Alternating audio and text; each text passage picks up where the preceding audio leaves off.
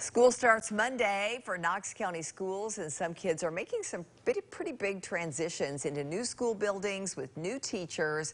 That can be a daunting experience, and that's why Farragut Intermediate hosted Pop In for Popsicles today. They invited all new third graders and their families to enjoy popsicles on the playground so that kids could get an early chance to meet their teachers and their fellow classmates before class starts back up. Kind of can be a little nervous experience for parents and for kids, and it's just a nice way to kind of just say, hey, welcome, here's our playground, and just kind of see them in a little more of an element, like where they can play and just have a popsicle and just have some fun.